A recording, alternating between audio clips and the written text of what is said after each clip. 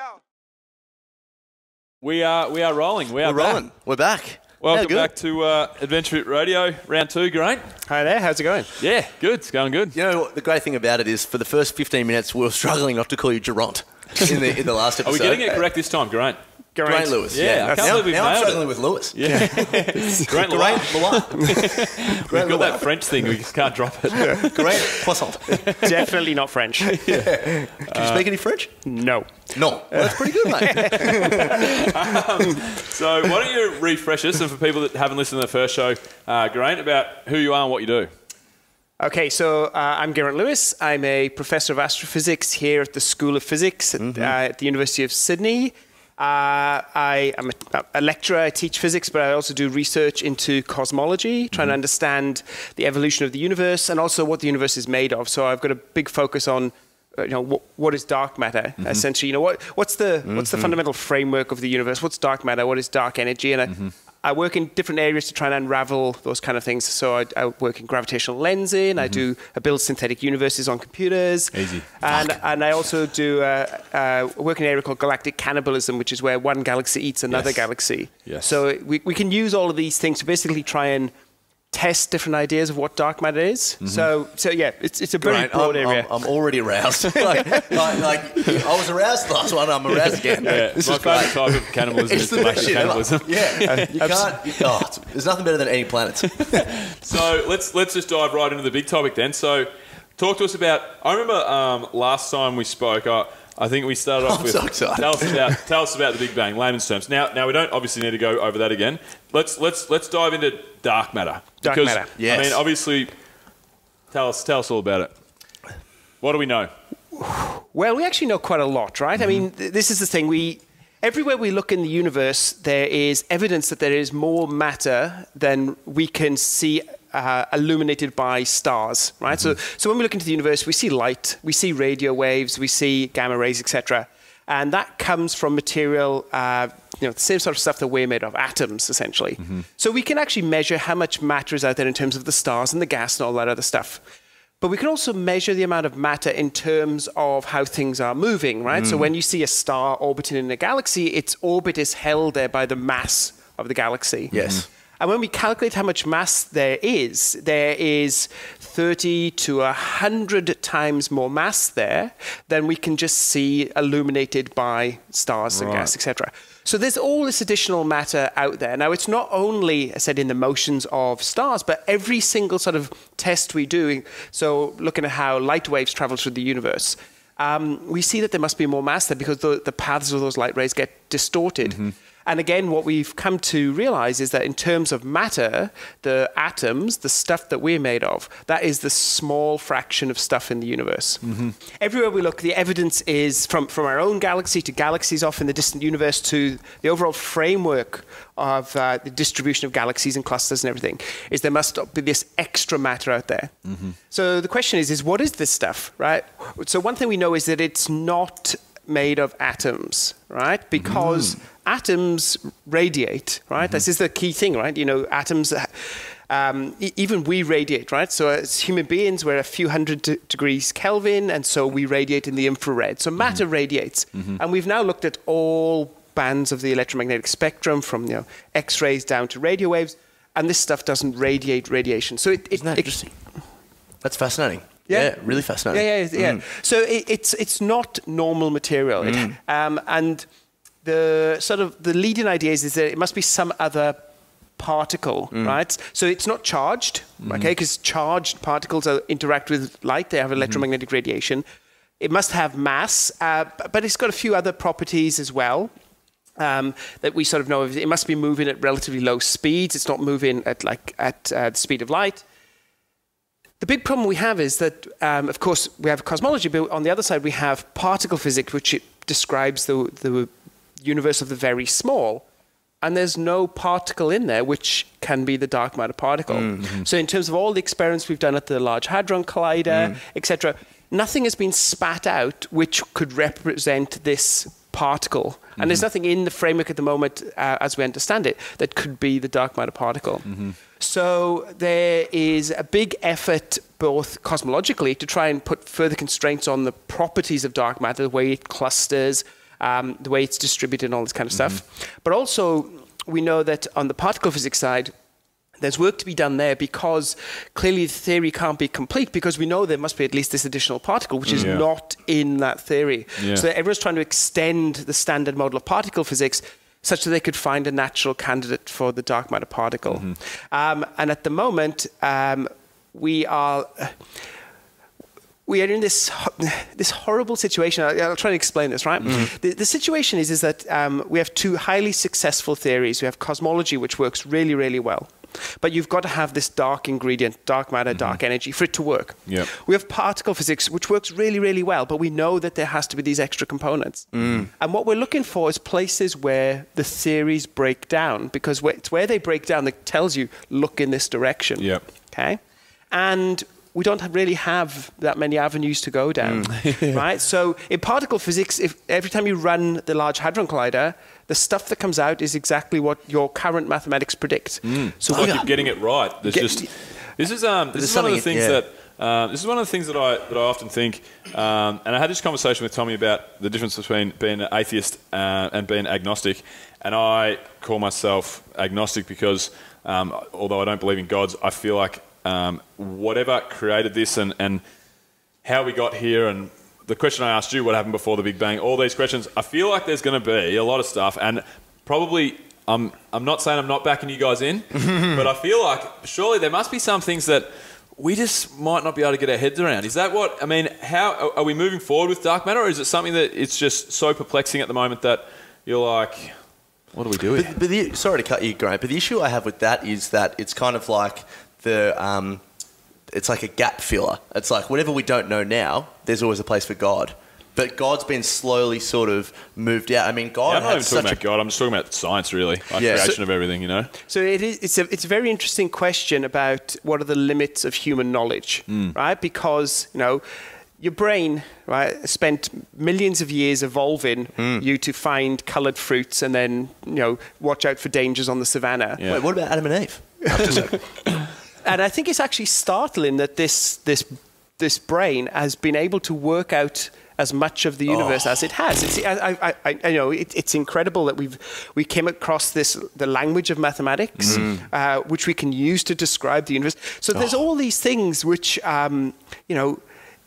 firstly, I find rather amazing that we can even do that. But then you must ask yourself the question, well, then is it limited, right? There's only a certain number of connections in your brain. There's only a certain number of calculations that can be done.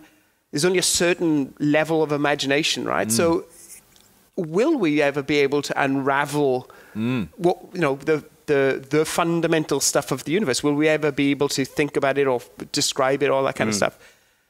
I don't know. I don't know. I mean, I'm a human, and so I have the same limitations. And thinking about this, you'd like to think that that knowledge is one of those things which is infinitely expandable, right? But it might be that we just cannot eventually solve these problems. But even if you do, like, would you necessarily want to? Isn't so much in the fun in like discovering and like it would be. What's that cartoon where he's always Roadrunner? You know, where the thing's always chasing after the chicken or the roadrunner, whatever it's called. It's a roadrunner. Roadrunner. Yeah, I think I said it the first time. God, remember, I'm not a physicist. But if you eventually caught it, there'd be no TV show.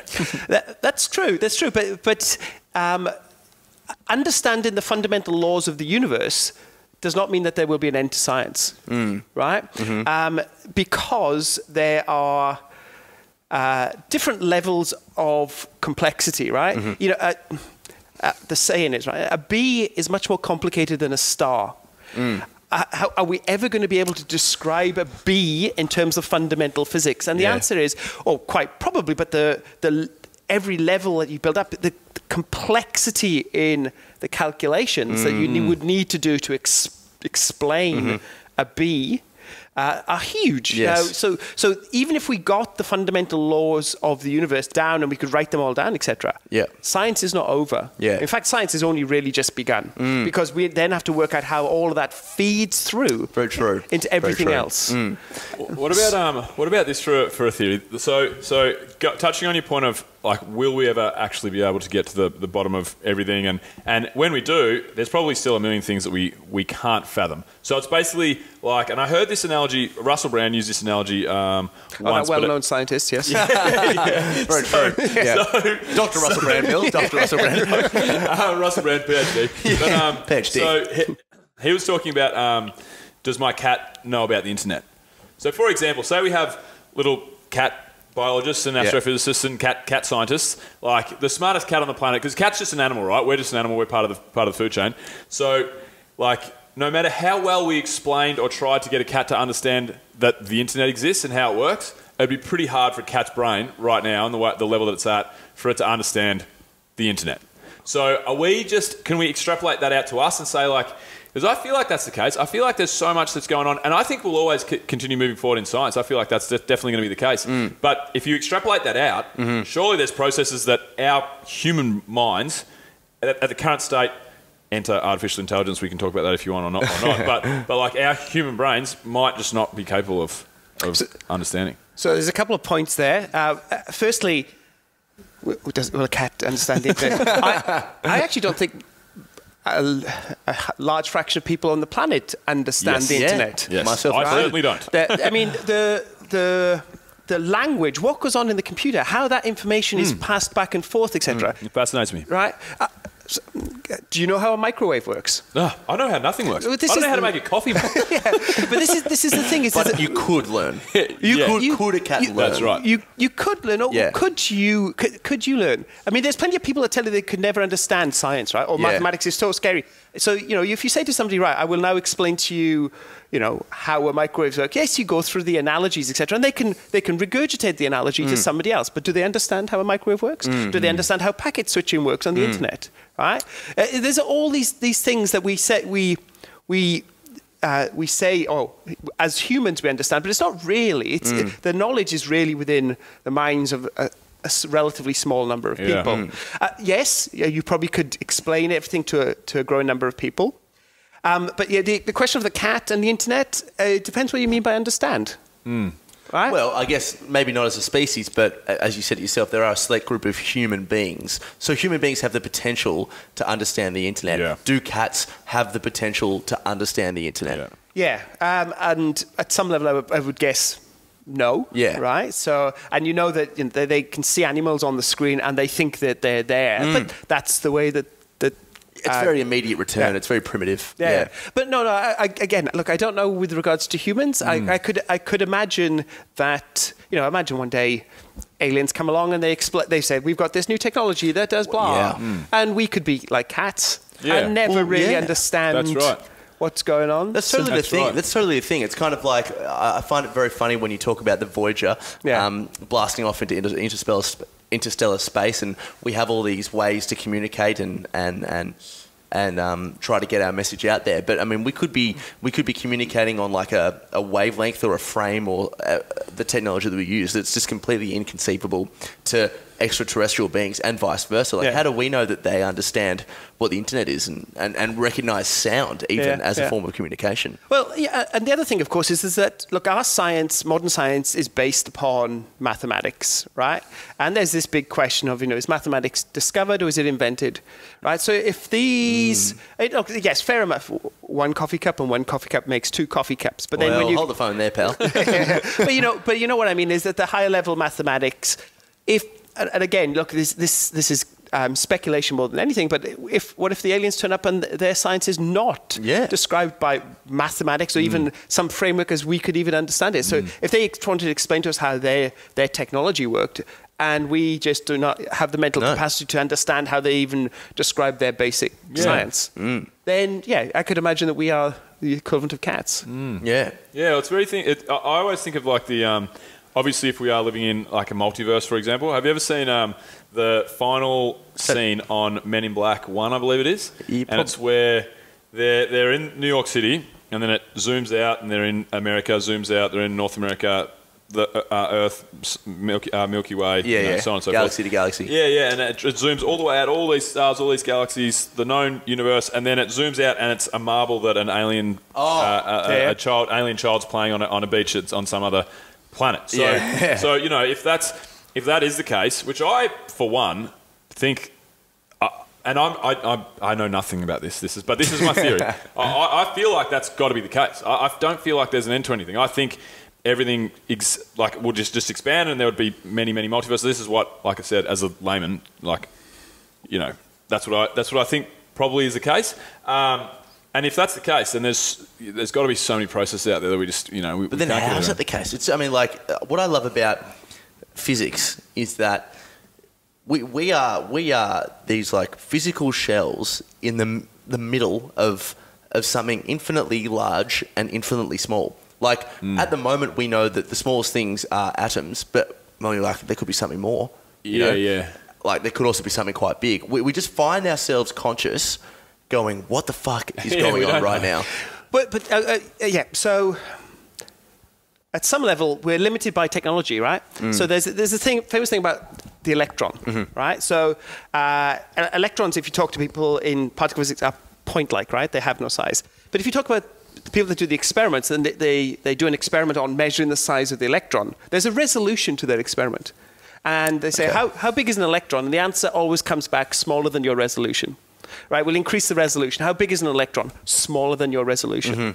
And that's the only way that experiments work, is that you always have a finite resolution. There's no experiment that we do that says it's truly point-like. So we don't know really what an electron is in terms of its size.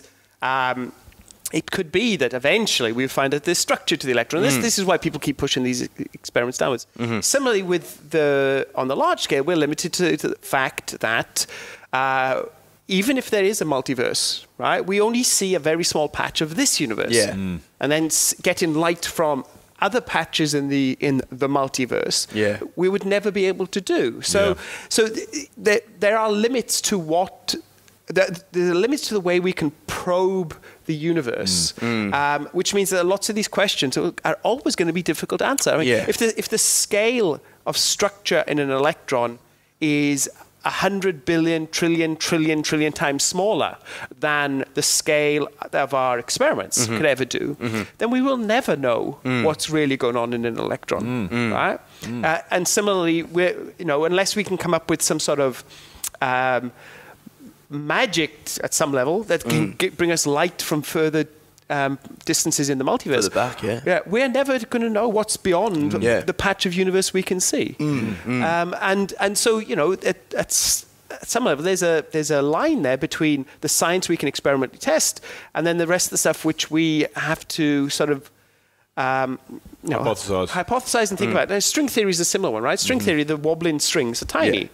We can't directly probe those strings at the moment. We can keep designing bigger and bigger experiments, but will we ever get down to the level to test whether or not something's a vibrating string? The answer is, at some level, no. What we have to do is try and extrapolate that vibrating string upwards into the experimental regime we can test, and at the moment we haven't been able to do that. One of the questions I always wanted to ask was, so our current understanding of how old the universe is 13.5 billion years? Yeah. Something like that? Yeah, a little bit older, A little bit older. And that's based on the cosmic microwave, which is the light that we can see, the oldest light we can see. Is that correct? It's based on a couple of things. Right. It's essentially to do with how fast the universe is expanding now, which is this thing called the Hubble constant, which is a number we can measure, plus the content of the universe. Right? So the content of the universe we know is 70% dark energy, 30% matter, of which most of that's dark matter. If you know what the universe is made of, right, you can then take the expansion backwards, right? So you can take the current expansion and wind it backwards and wind it back to that point where the size of the universe goes to zero. And that's how you calculate the age of the universe. Really? Yeah. But so does dark matter not kind of screw that around a bit? Because that's expanding the universe, isn't it? No, dark energy. Oh, sorry, dark energy. Yeah, it's causing expansion at a greater rate than it should be. That's but it's the same thing. Is that if I know how fast a car is going now, right, and I knew that I only accelerated at a certain rate or decelerated at a certain rate to that particular point, I can work out everything that happened before. Okay. So that's essentially what we're doing. So what the amount of dark matter and dark energy tell us is how much the brake has been pressed and how much the accelerator has been pressed to get us to the speed we are today. Okay. Right? So that's the way that we do this, is that we can basically work out the path of the universe in terms of its expansion. Okay, you could say that. Yeah. So my question was, so we can figure out, as you said, how old the universe is roughly. Mm-hmm. But is that fundamentally, apart from what we just spoke about, is that fundamentally based on the fact that the light that has entered our view is that old, roughly? Because time and space.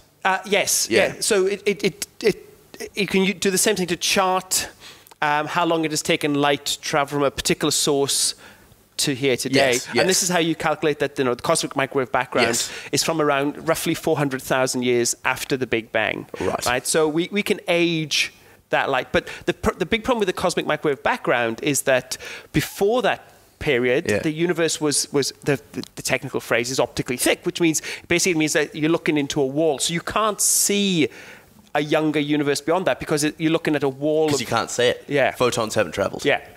Oh, well, there's photons in there, but they're all bouncing around, and then they get to this point and they can stream straight towards you. Oh, so something must have exploded them that way. Not quite. This is what I tell girls when I'm going out, mate. I sound really smart, and you're really ruining it. So you've got to be very careful in describing the Big Bang in terms of things like explosions. Explosion is the wrong word. Yep. Right? So the universe was born in the Big Bang, and if the universe is infinite in extent now, it was infinite in extent at the Big Bang. It was born infinitely large. Okay? And what has happened in that time is after the Big Bang, the universe has cooled as the universe has expanded, and expansion just means that the distance between objects gets bigger with time. Correct. Right? So there's no center, right? So there's no explosion from which things... Hang on a second. So you're trying to tell us we're not the center of the universe? Yeah. No, that's 400-year-old research, isn't it? No. It's actually... I'm 400 years old. It's actually better than that. He thinks cats get Wi-Fi. You could just flip it around and just say that everywhere is the center of the universe. Right? So it depends on where you stand. You're at the center. Especially us. Yeah, exactly. Come on, Grant, get around yourself. Essentially, what really the Big Bang says is that every point in the universe is equivalent. So you're all the center or none of you are the center, right? We're all individuals. Yeah. Right? So equal rights. Yeah. So if you can imagine, in the first 400,000 years, the universe was a thick fog, and light bounced around everywhere. And then after 400,000 years, right, it became clear. The fog dispersed, and the universe became clear, and then you get the first stars forming, etc. So if you imagine that that's the universe, then if you think about yourself, here we are at roughly 14 billion years after the Big Bang. If we look out to nearby objects, that light has taken, maybe 1 million years or maybe 1 billion years to get here. That's well after the fog. So when I look back and I see those objects, I see them as being just galaxies and stars. But eventually, if I keep looking back and looking back and looking back, I will have seen light released from the fog, which is arriving at us today. And that light released at the fog is the cosmic microwave background. That's the fog. That's the fog. So we're looking back far enough in time to see the fog that was the cosmic microwave background radiation. But we don't know how far back that fog goes. Well, or we do. Well, after that, so if we go back further in time, the universe must have been foggy all the way to the start. It was so dense and it was so hot. The key thing that stops the universe being a fog is when protons and electrons join together to create the first hydrogen atoms. Before that point, the universe was too hot for that to happen, so it was a fog all the way before. This is why we can't see back to the Big Bang, because it's like trying to look through a fog bank. Right? So, so we can't see that initial point. So we can't see the first 400,000 years, but after that, the universe is clear, and we're now starting to see stars and galaxies only a few, 100,000 years after that point. Right? So that we're actually looking back as far as we can see. Jesus. So, let me ask you. I had something I I had something, I've lost it. Well, here's something that I've always wanted to ask you as well, Geraint, because I'm freezing under the pressure of the first video. He's freezing under the fog. Yeah. Under the fog. Damn it. Not releasing this. Do you believe? Do you believe in God? Do I believe in God? Correct. No. Why? Why? As Laplace said, I have no need for that hypothesis. I mean, in terms of scientific understanding of the universe, I don't see a place where we would need to insert a godlike being in the sense of a classic religious. Oh yes, God. Yes. There are possibilities in terms of something called the simulation hypothesis, that this universe is a simulated universe, that therefore it was created by essentially a computer programmer. Is that a god? It depends on what your god is, really. Isn't it? I mean, a god is who created the universe in 7 days, who's got a white beard. No, but that's not everybody's god, though. That's not. No, of course not. Of course. God's generally how would you define God? A creator. A creator. And that's why I call myself an atheist, because... Well, an agnostic. Agnostic, because I feel like... That's why I call myself a believer. Yeah, so I feel like... And interested to hear your thoughts on this, Geraint. So I feel like there's atheists, there's agnostics, and then there's devout religious people. There's definitely a God. Praise Allah, Jesus Christ, whatever. I feel like there's... And don't get offended when I say this. I feel like on the science of there is a God and the science of there is no God, I feel like there is equal parts absolutely zero, and I feel like you're crazy not to be agnostic. That's my theory, and that's only because we have all the science behind the Big Bang. We have everything, like science is great, and I believe in science, 100%, but it still doesn't explain what put us here, why is there consciousness, what is life, what created the universe, what was before the Big Bang. Like those questions are forever going to be, well, they might not be, and you pulled me up on this last time, they might not be forever unanswerable, but until they are unanswerable, then I feel like you're crazy to be one way or the other. That's my thoughts on the whole thing. Okay, so the question, do you believe in God? Right? It's only a few words long, but what do you mean? Yeah. To some people, a God is somebody who basically comes in and plays a part in their everyday life. And if you talk to that God through prayer, then your prayers may be answered. Okay, so is there a being that watches over each of us? And if you're a believer and you pray, then they will make sure you win the lottery or that your cat doesn't die or something. Cat gets Wi-Fi. That side, that's not my cup of tea. Yeah. Right. Nor I. Right. Yeah. Now you go one level higher. Is there a creator in the sense of? Is there the possibility that humans were created? Are we some sort of genetic experiment of some alien race? Are we? Yeah, that's right. Bacteria. Possibly, but of course, the evidence from evolution that we are part of a long line of descendants that goes way back, etc., is very, very strong. So exactly when these aliens came in and injected us with consciousness, who knows? Is a chimp conscious? Right? I mean, I don't know. I'm not an expert on chimps, but you see their behaviour. And often, chimps' behaviour and human behaviour are not that dissimilar, right? Yeah, especially me on a Saturday night. Yeah, exactly. Jacking off, just walking down the street.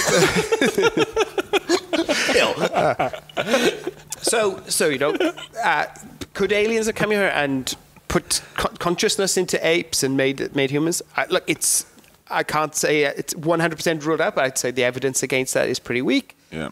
Could we be part of a simulated universe, etc.? Well, there's a possibility there. There's I'm not going to say the word evidence, but the universe is consistent with it being a simulated thing. But then the question of do you believe in God?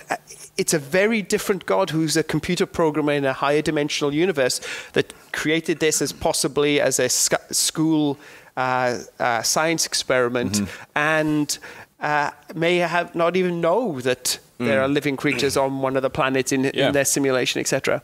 So, that look, this is why the philosophers wrestle with these questions. Do you believe in God is not just that statement. It's a whole bucket of things. Yeah, and my thing is definitely not, it's more as the universe and the processes behind it. Like, maybe there was some conscious thought, something, maybe it was created. Just creator, that's the thing. I'm not a god, not a whatever, but that's the fact that we don't know. That's where and I don't really wrestle with it. I just think it's an open-ended question, so that's why I call myself agnostic, basically. And even the term, two things that I wanted to add with this is the term created is like, you would have to assume then that someone planted a single-celled organism and then allowed for it to evolve, because that's obviously how we've evolved. But like the word create just implies that we were all just planted like an Adam and Eve type thing. I just mean like more the universe. Like, but then it's the same question, because who created the guy that created the universe? But it's always chicken or the egg. Yeah. Right, but not to muddy the waters, right? Muddy them. Yeah, getting real dirty. I'm already muddy, mate. Yeah. I'm so confused. I'm dirty and aroused. Okay, so if you create the universe with the notion that eventually after 14 billion years there would be humans on this planet, you've got to set up an awful lot of steps, right? Because the elements that we're made from were made in the hearts of stars, which are now dead, right? So essentially when you say somebody created the universe, they set up the gas in such a way that it would collapse and form these stars, and these stars would go through their lives and explode. This material would not get even recycled. that, though. I don't even feel like that. I just feel like in general, like just there's some stuff. Do what you want with it. But okay. But so that then is an interesting question. Did the creator set up the universe with the intention that there would be life on this planet? Exactly. Because as you say, if you just set it up, I mean, look, the question of life in the universe is a big one, and the question of intelligent life in the universe is an equally big question. But currently, all evidence points to this being the only sort of planet with intelligent life on it, if not life at all. Yeah. So if you created the universe to do something and we ended up here on this planet and we are the only life that there is in the universe, and you didn't set it out that way, then in what sense is that a creator? Exactly. In terms of caring about you? No, you're right. And I don't particularly believe that there is a creator. Okay. All I'm saying is I think that because it's an unanswerable at the moment, not unanswerable, but it's an unanswered question. That's my whole point. Yeah. The thing with science is science is just such a beautiful realm, because it's very modest. It always tries to prove itself wrong, to try to follow the evidence wherever it goes. If you look back, obviously, with everything in looking for trends and things, all we do in any realm or industry is you look at the past, you look at where we are now, and then you try to base around future trends on those two variables. And if you look back to the time pre-modern science, all this sort of stuff, when all we had were just lovely stories and myths and theology and all these people saying lovely parables, and then you look into how the spectrum and we've changed in the timeline along to modern science, the place for God, and this is what I was referring to before with the God-filling gap theory, is that the place for God has become smaller and smaller and smaller and smaller as we've got to this stage. So if you look on, 400 years ago, was it Galileo that was imprisoned for saying that we were not the center of the universe anymore? Was that Galileo or Aristotle? No, I'm not sure. Galileo, I think. I'm trying to remember which story you mean. There's a lot of... He looked up at the universe. Anyway, whatever it was. Yeah. But 7,000 years ago, for an example, there was an ancient civilization called the Sumerians that actually hieroglyphed or put into rocks a complete replica of our solar system, including Pluto. So they knew about Pluto, the Sumerians. I don't think they did. You sure? But pretty sure they Pluto. didn't. Do you know the Sumerians? What's your point on the Sumerians and Pluto? So what I'm saying is, all right, back then when we were very ignorant, God was a big thing. Everyone believed in God. We had to pray. We had to pray. The more we've come to learn, the less that sets itself as an example. So based on trends, 500 years from now, surely we're going to be looked back on this time and go, fuck, Bill, Tom and Geraint were so dumb. They even thought God was this. Now we know it's just clearly this. Well, yeah, you're right that this notion of the God of the gaps, you insert God where you think, I can't explain that, right? That's right. But the thing is that in reality, with regards to science, there's no question which is off bounds, right? There's no ultimate authority that says we will not study this because this is where we think this is where we insert God. Yep. Right. So consciousness. Right, where does consciousness come from? Huge amount of research around the world to understand what consciousness is and all that kind of stuff. So science will continuously look at all sort of questions with regards to the workings of the universe. Now, the way that some people see God is very different to that. God is not God would never be found in the gaps because that's not what God is about. God is about something that underpins the universe, not controls things on a day-to-day level. So again, it's how you define what your God does. Yep. That means whether or not you'd be worried about a particular area, being an area where you insert a God of the gaps. Yeah. And look, I think one of the places that is on a losing battle are people that still try and fight from the God of the gaps, the young Earth creationists, the irreducible complexity, etc. I mean, they're on a hide into nothing at some level because the number of it's not off bounds to any scientist to go and examine these questions and ask the question: how could this bacterial structure evolve? And because we know, and when it comes to dating the Earth, I think the weight of evidence is clearly on the side that it's billions of years old and not 4,000 years old. So I think the God of the gaps argument is doomed, but that's not how a lot of people see God. Yeah, true. Not my example. Yeah, I think you're exactly right. I think the God of the gaps and structured religion, the way that we talk about it today, will be no longer. For sure. Dropping off for sure. I totally agree. We have to be. That's not, we have to be very. It's not my understanding of God. point. And look, I'm a very spiritual person myself. You believe in God, right? Yeah, mate, I believe that God has a lovely beard and he's going to send me to heaven. JC. Yeah, I'm very much a young Earth creator. Shout out to the JC. Yeah, JC, Ripper. Johnny Christos. He's probably smoking bogs up there now. But you're exactly right. We have to be very clear with our definitions. And, what does God mean to you, I guess, is a very good way to rebut someone asking you, do you believe in God? To inform you, my basis of spirituality... Now I'm going to sit you down, pal. The way that I see spirituality, and that gives me... provides me gratitude and hope and makes me more of a whole person, is looking at... And I'd be very interested to hear the science or your thoughts behind this from a scientific sense. What I believe is that, and it's not really belief, it's just a feeling that helps with my meditation and helps me become more connected to people, is that, and this isn't woo-woo to say, is that we're all connected through stardust, and there's if there is a finite amount of matter in the infinitely large universe, then we've all come from something. If that means that we were all once connected at one point through stardust or whatever it was, then we all have a duty to owe to each other, a duty of care to respect one another, because we are literally talking and interacting with people that are parts of us, if we're all stardust. And what I like to believe is that, the universe is, it's not a separate entity, but if everything in the universe is energy and flow and all that sort of thing, then it tries to work with itself to balance, like negatively charged, positively charged. We all kind of attract, it's that law of attraction sort of thing.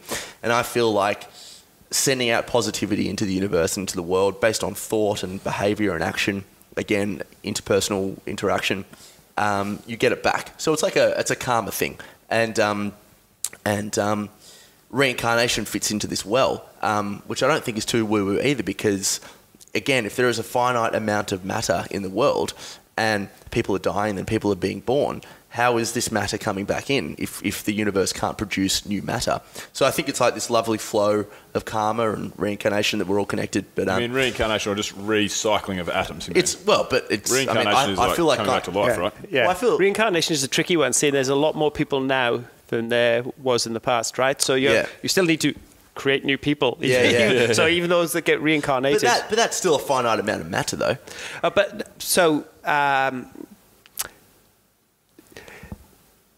there's a lot of issues there. Yeah, please. No. Look, I'm very, very interested. Okay. Yeah. Okay. So like, just take me to the cleaners. No. Look, I live by a slightly different philosophy. Yeah. But my philosophy is for people, if you have a feeling about the universe and the way that it works, it helps you sleep at night, then fine. Yeah. Right? Yeah. That's for you, your internal processes, etc. Yeah. No, but then that's where that stays. Yeah, yes, for sure. It's not for sure. then for you to take that and then start to blowing up buildings. well, not only that, but start telling people that you can't do this science or you can't do that science, or I don't believe in the global warming stuff, or I don't think God, no. this. There's all it's when you take it from there and you try and apply it to other people. Yeah. Basically, I live just by the method that I ever thought that makes me feel good. Yeah, that's all it is. So.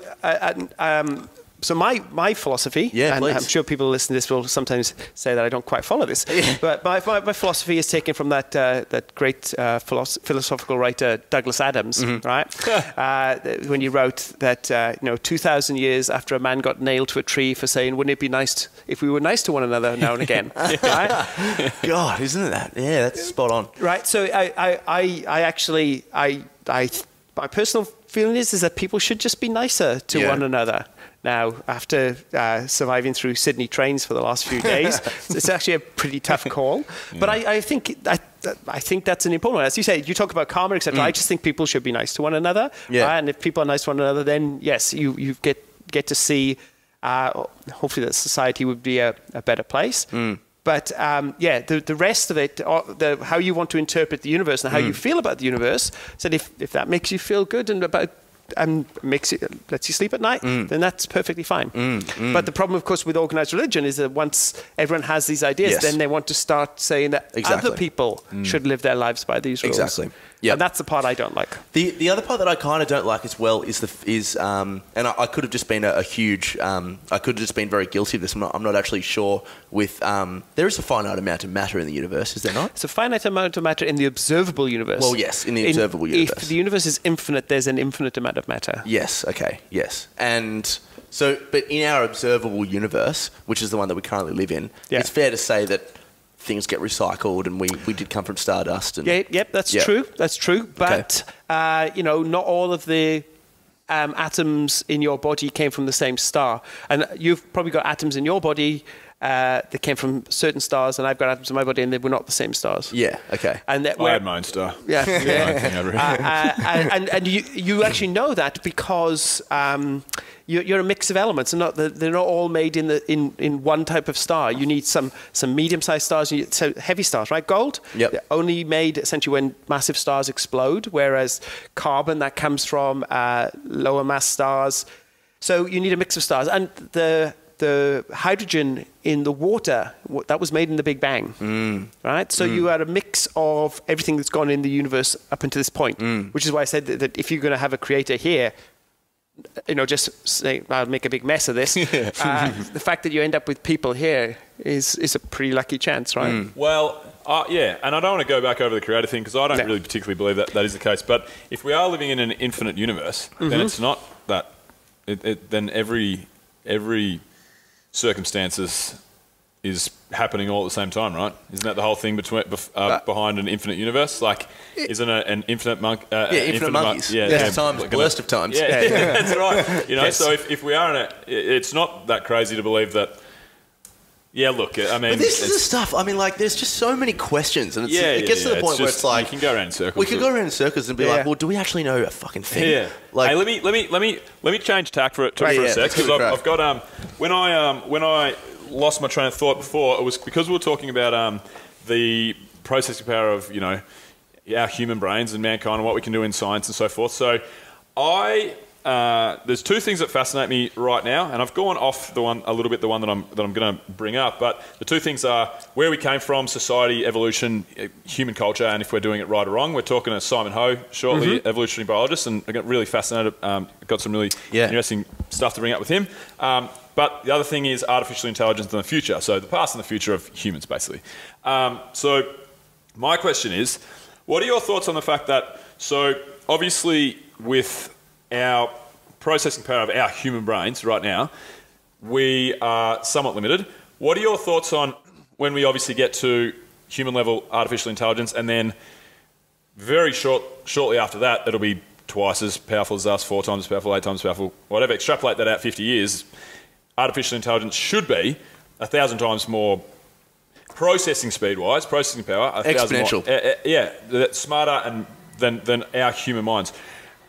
What will happen with science when that becomes the case? Will that help scientists like yourself with their studies? Will that totally take over scientific study? Yeah, will it not help at all? What are your thoughts on, well, if we will reach artificial intelligence, if we will surpass human intelligence, and then what will that mean for science? Okay, so look, I'm a big fan of artificial intelligence, and I have been for a long time, from before it was even called artificial intelligence, right? So back in the 90s, Skynet.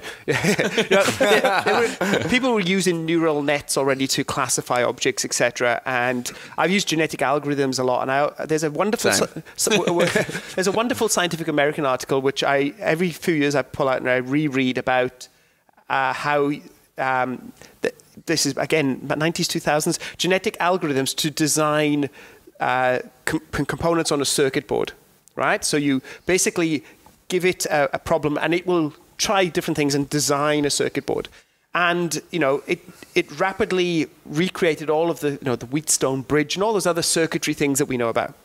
And then it goes beyond. And it starts to design circuits that when you just present them to somebody who understands circuits, say, what does this do? They look at it and go, I don't know. And I don't know how it takes this input signal and produces that output, and why it's got this piece here, etc. So at some level, some aspects of artificial intelligence have gone beyond the human mind level. And I don't know how apocryphal this is, of course, but now computer circuits are designed by computers, and we don't actually know quite how they work. Isn't that fascinating? That's fascinating. But the thing that I still don't know is how creative an artificial intelligence algorithm will be. I mean, at some level, we will work at, I think, how to tell how to be creative, because there are lots of stories about scientific breakthroughs that come from dreams, right? Yeah. Somebody has an idea. There are famous stories about, like, even Geraint is walking through a field on a Sunday, wherever, and this massive idea pops into his head. And where did it come from? Was it bubbling along in the background, and did it come forward? But some ideas definitely have come to people as dreams, etc. So the question is, can we codify that process? Is that process lots of things going on, chug, chug, chug, chug, chug, chug, chug, and then spitting out the answer? Or is there something else going on? Now, at some level, I think we will get there. We will be able to get algorithms to assimilate huge amounts of data and come to conclusions and have creative thoughts along the lines of what that means. Well, whether they will always mimic what humans do, I don't know. But I have an example. Can I give you an example of why I think... Mate, absolutely. We got you on the show. Right. So, and I hope the person involved is not listening to this. So Copyright Geraint Lewis. Copyright Geraint Lewis. No. So the issue is we always going about, can we make it think like a human, right? So I mentioned back in the early 90s, I knew people who were working on neural nets that classify galaxies, right? And what you would do is, as you do now with artificial intelligence, is you train things up. So you'd get all these images of galaxies, and you'd basically put them into two types. You have spiral galaxies, with a lovely spiral pattern, and elliptical galaxies. And so, what are the elliptical galaxies again? They're featureless blobs. They look like like a rugby ball. Yeah, right? Yep. And so you would get a human to go through, and you'd go, right, elliptical, spiral, elliptical, spiral, elliptical, spiral, and you'd put things into boxes. Astronomers love putting things into boxes, ellipticals and spirals.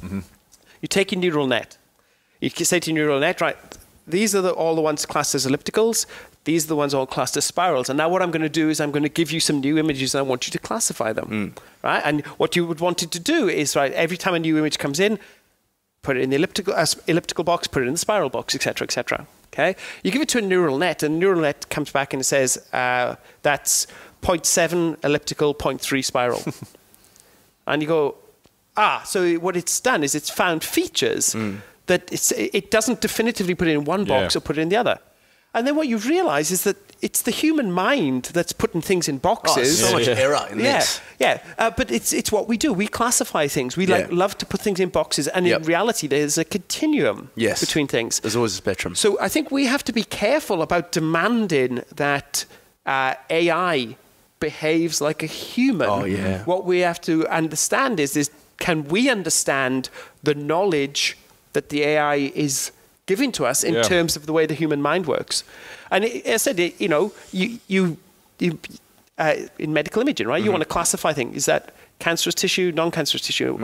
Again, I'm not an expert in this area, but maybe the definition is not as black and white as human minds would like to have it. Well, it's like when you talk about the way that we classify things, it's like Nick Bostrom's obviously paperclip theory with AI. I'm sure you would have heard of the theory, which is if you said if you programmed incorrectly to an AI, the problem would be, and you said, hey, we want you to take this matter here and we want you to turn it all into paperclips. And the AI was like, yep, cool, no worries. Programmed it wrong, and the programming said, we want you to turn all matter into paperclips. And the AI, this is the problem with like our definitions and our... If AI was to go wrong, that if it was so cut and dry and we make a mistake or something like that, then the AI can go and turn every piece of matter on Earth into a paperclip, which is a bunch of floating paperclips. Yeah. So there's obviously that problem of like controlling the AI and making sure that it thinks correctly. But you're saying that we need to be the ones that think correctly because the AI is going to be smarter than us. Yeah. So we need to be able to actually understand what is actually right, what is actually correct, and so forth, rather than the other way around. As I said, we're an evolved monkey brain, and this notion that the AI must be human, I think might be the wrong way to look at this. Yeah. Why limit ourselves? Let's be more than human. Let's be smarter than humans because we're not doing things. This is the thing. So with like obviously Elon Musk, Stephen Hawking, so many of these leading minds, people that are commenting on artificial intelligence, a lot of them are talking about, Sam Harris, a good one, talking about how Nick Bostrom, the paperclip theory, how if we don't learn how to control this powerful AI, then it can come back and bite us on the ass. I feel very much like... DeGrasse thinks it's a positive. No, that's right. So I might have made him mention him in the wrong boat, but I was about to mention Neil deGrasse Tyson. So Neil deGrasse Tyson believes, and I feel like if we can get to something that's super intelligent, which is many thousand times more intelligent than us, say in 100 years, if Moore's law and computers keep progressing the way that they have in the past, then surely artificial intelligence is going to be okay. Even if it's not conscious, even if it's not creative, even if it's not this, that, and the other, if we say, here's the problem, the world is getting way too hot, it's killing our ecosystems, it's killing this and that. Here's the problem, we have all this famine in the world, we can't grow crops in Africa, we can't do this and that. Here's the problem, we have cancer, we want to eradicate it, it's killing too many people. Surely we'll be able to put that into a computer and spit out, hey, here's the answer, this is AQ cancer, how come we didn't think about this? Do you believe that might be the case? Like, we might get to a point where artificial intelligence, if it has that much processing power, it will be able to fix all these problems? Yes. Yeah. Hang on. But let's get around artificial intelligence. But let's be very, very careful here, right? So there's a couple of points. Number one, global warming. We know how to fix global warming. It's just that nobody wants to do it. Yeah. Right? So if it's going to... If we run the AI and it says, look, seriously, stop burning the bloody coal. Yeah. So it's fixed it. Why didn't we turn your lights off, dickhead. Yeah. I think the more interesting one could be, imagine that the AI spat out, right... and I'll use cure cancer, but cancer, of course, there's many different kinds of diseases, but let's just take a particular kind of cancer, lung cancer. Cure lung cancer, give drug A, B, C, and give this dose of radiotherapy, and wait 3 weeks, and you do that, and it cures it, and you don't know why, right? And the AI can't explain why, but this is the way that it does it, right? Yeah. And because it's not the way the doctor would think about it. We could end up with those solutions. We could end up with solutions to problems that we, at some level... Maybe with a cancer example, we can unpick it, right? But with other problems, it might be, right, you will do this stuff and you will get the answer that you want. And we'll be going, but why? Why do we do this, that, and the other? And we can't work it out. I think that would be the interesting one, because then you would have to try it. You have to be brave. I mean, if it's you have to put you have to put everything in the hands of these AIs. Yeah. Because I mean, another thing is, let's figure out, and I know we know how to, not reverse, but like we know what we're doing to the environment, and we can fix a lot of that. But let's say we said, okay, lots of species becoming extinct, global warming, blah blah blah. How do we fix this problem? I mean, the smartest thing for the AI to do would just be eradicate humans, and this is obviously the problem that with the doomsday Skynet or artificial intelligence becoming conscious and having a mind of its own, or just doing the smart thing, because that's what you ask them to do, and taking us out of the equation. So that's, I mean, surely there's that side of it. There is that side. We have to be able to harness this power, because I heard a really cool analogy, and it might have been in this book that I read. I've only read one book on artificial intelligence. It was called Our Final Invention. Obviously, once they get to as smart as us, then we're not going to be inventing anything anymore. They will be. And the analogy was, we have to be very careful with what we're doing with artificial intelligence, because effectively it'd be like waking up humans in a jail run by mice. You know what I mean? Like if we create something so powerful that it's, no matter if it has a mind of its own, if it has some sort of consciousness, if it wants to, then we're out of the equation. Like we're chimpanzees. We wanted to get rid of chimpanzees, we'd be able to do it. We know how to do that. We're more powerful. We're smarter. We can do that.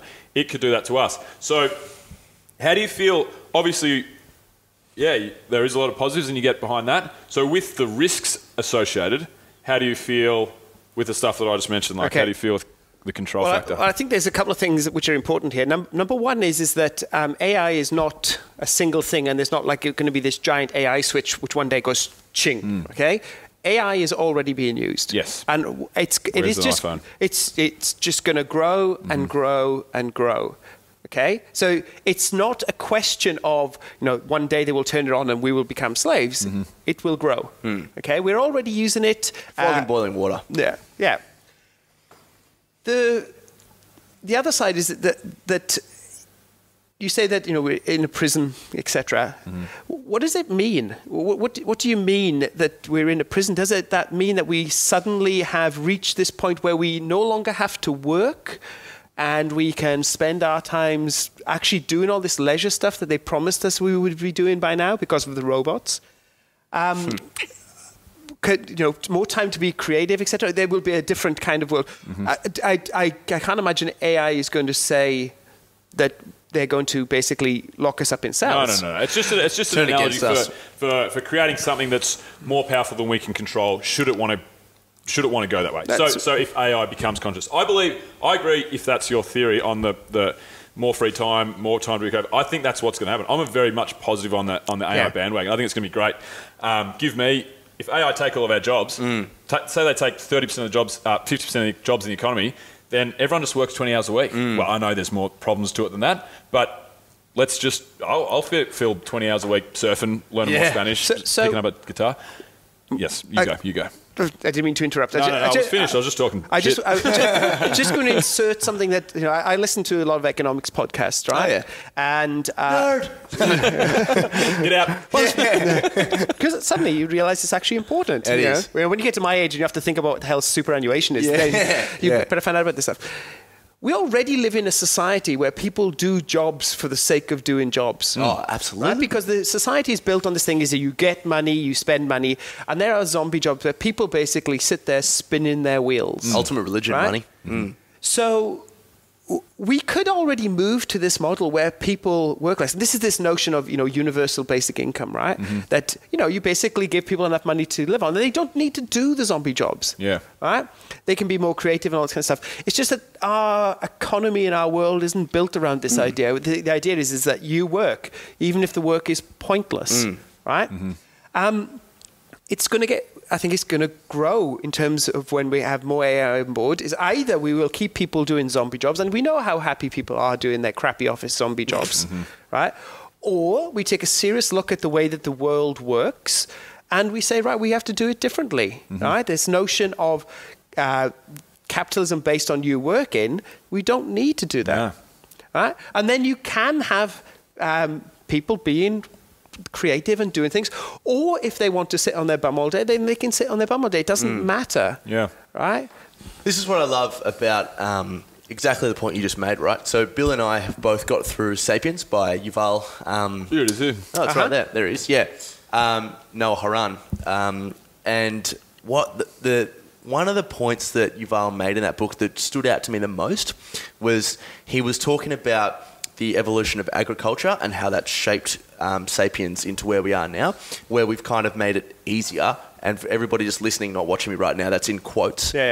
Easier for ourselves. And the first thing is when we moved from a hunter-gatherer stage and we tried to grow wheat in a localized area because there would be an abundance of food and all this sort of stuff. And the best point that he made was that, and it's completely true if you look at it, is that we got all the wheat seeds. I'm not sure if it's seeds, but we brought the wheat closer to where we lived, and that meant an abundance of food. However, in doing so, these people that wouldn't, more often than not, immediate return, very primitive, hunter-gatherer, now had to fend for the wheat and look after the wheat all day to protect it from birds, to make sure it didn't become a go-off and all this sort of stuff. And they became full-time farmers. So essentially, the wheat imprisoned us. Because if you think about it, there they were. That wasn't easier. Yes, we have more of an abundance of food, but they have to look after it all the time. The wheat domesticated us. Yeah, it domesticated us. And if you look at that trend, everything up until this point now, the beginning of agriculture to where we are now, has seemingly made our lives, or has tried to make our lives easier. Every little revolution of technology is going off the front foot of going, this will make our lives so much easier. More communication than ever, all this sort of stuff. And yet, from the trends, you hear that people are working more and more, people are more unhappy. All these luxuries like holidays and are actually necessities, and they're necessary escapes because we have to do all this stuff to make sure that our life is easier. And then, I mean, like, the point you made is just spot on, and I just find that fascinating. I can't remember I had a question with it, but I'll jump in there. I think with the rise of agriculture, obviously, I mean, we needed to tend to the fields, and we needed to. They say that we now work more than hunter-gatherers, but it also freed up a lot of people to be specialists, which is where most people believe it was where really art and science came from. Science, further down the line, but art and science came from agriculture, which is like obviously, because one of the big questions for Simon, evolutionary biologist, later I want to ask him is, did the agricultural fuck it for everyone? Are we happier now? So, but the good thing is, like, we did get art and science really from the agricultural revolution. You could argue. So I feel like it's just the universal basic income is just the next step. So here's more free time. So I think that in, like, say we get to computers taking, artificial intelligence taking, 50% of our jobs. There'll also be new fields that people will work in with artificial intelligence. It's like the internet, like horse and cart. The cars killed the horse and cart. People worked in automotive, and then before the internet killed a lot of jobs, it provided a lot of jobs. Everyone's an IT guy now, So there'll always be new things that'll pop up in the economy to work if you want to work. But I feel like we'll be a totally different species. We'll be more loving, more caring, more art, more religion, more free time, more passion. Because if you gave me, if it was universal basic income, so everyone works basically 40 hours a week. That's what you say, 40 hours a working week. If you said to me, all right, you've got AdventureFit, it's your passion, that's what you love to do. Here, have the same amount of money, here's 20 hours a week. I'll go, well, do I want to put more hours into my passion project of what I love? Or do I go and stay at 40 hours a week? What I do is creates happiness for people. It's a really positive thing. It makes me happy. So I have the choice. Or do I go and spend more time studying Spanish? Do I start... I'm artistic. I used to do art in school. I used to love it. But I don't do any of that because I don't have any time. Do I go and start an art class? Do I go and spend more time with my friends? Like, I think it's going to be the greatest thing ever, artificial intelligence. I don't think it'll be doomsday. Like I say, I mean, what do I know really? But outside looking in... Oh, well, you know what you know. Yeah, that's right. Just my general feel for the whole thing is that it's going to revolutionise the world in... Well, it already nothing has. but a positive way. It's going to keep revolutionising the world. Yeah. I'm very positive about it. Of course, there will be negatives. There will be downsides, as it is with all technologies.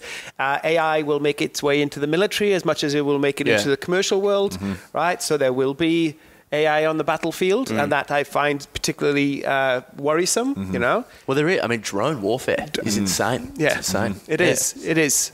But overall, I mean, we look. I'm not going to put words into the mouths of people who are experts on evolution. You mentioned that thing about, you know, we started growing wheat.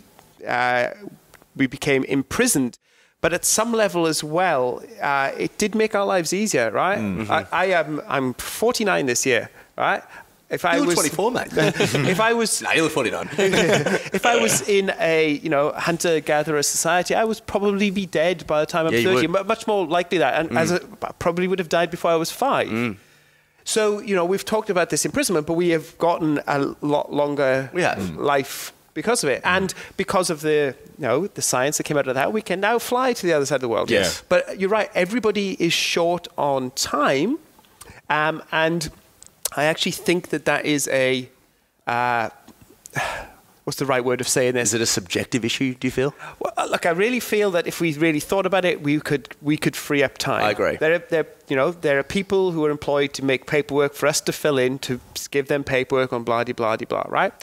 If we could do that and people could still live a life where they have food and shelter and enjoyment in their lives, then I think that would be a good thing. I absolutely agree. I feel that I currently at this stage of my life I'm busier than I've ever been, but it's completely filled with things that I love. Yeah. And so I mean, and the onus is on us to make sure that we live a happy life. I feel, and I very much feel that capitalism, although to get back and speak in economics, capitalism, aside from the fact that there's a lot of market failure, there is with sort of any economic structure, but capitalism is set up to thrive if you work hard, and it's on us to do that. So, yeah, I mean, you can look at the agricultural revolution and you can go, oh, it's just fucked us around because we have to do this, this, and this, but we live in abundance right now. Absolutely. And wow, how do you mean? We? Yeah, I do. Totally. Wait, let me jump in there then. Yeah. We are, us three sitting at the table here are the 1%. Yeah. The 0.5% economically with what we're able to do, what we're able to buy, our quality of life. Most of the world live below the poverty line. Okay. We have to remember that. No, they don't. Okay, so let me talk about, like, let's say for example, Africa. Why is there so much starvation in the world? When we say that, okay, we all, and look at Latin America, so much of it is third world, living below the poverty line. And maybe I was wrong in that statement, that cut and dried statement, but let's say we live in abundance. We do. Capitalism works for us. So you're talking more about privilege though, yeah? No, but capitalism works for us. We live in abundance, but there's a huge portion of the world that lives in the opposite of abundance. Okay, so a couple of points. Number one, do you know Hans Rosling? No. I'll have to send you his links. He has some beautiful talks on this, is that the number of people living in poverty today is a fraction of what it was in the 70s, right? The world is becoming economically more equitable, right? Yes, there are people in the world without food, but that is just a problem of people not bothering to send food to the people that need food. Yeah. Right? Yeah. So worldwide, we are in abundance. Worldwide, it's more of a greed factor. There's quite clearly, given the gut lines of a number of people, plenty of food in the world. Yeah. The point is that look, here we are in Australia, quibbling about how much foreign aid we want to give. Right? We could send plenty of food overseas. Yeah. Right? No, that's a good point. But it's all down to people wanting to be nice to other people. Yeah. And greed, I feel like. But you made the good point, Geraint, that and this is what I was going for. Global equity has increased from before we started the agricultural revolution. Just the rich getting richer and the poor getting poorer, food-wise, to a degree, is what I was. But also, too, you have to remember within capitalism that people think a lot about the 1%, and they think about who owns the majority of the world's income.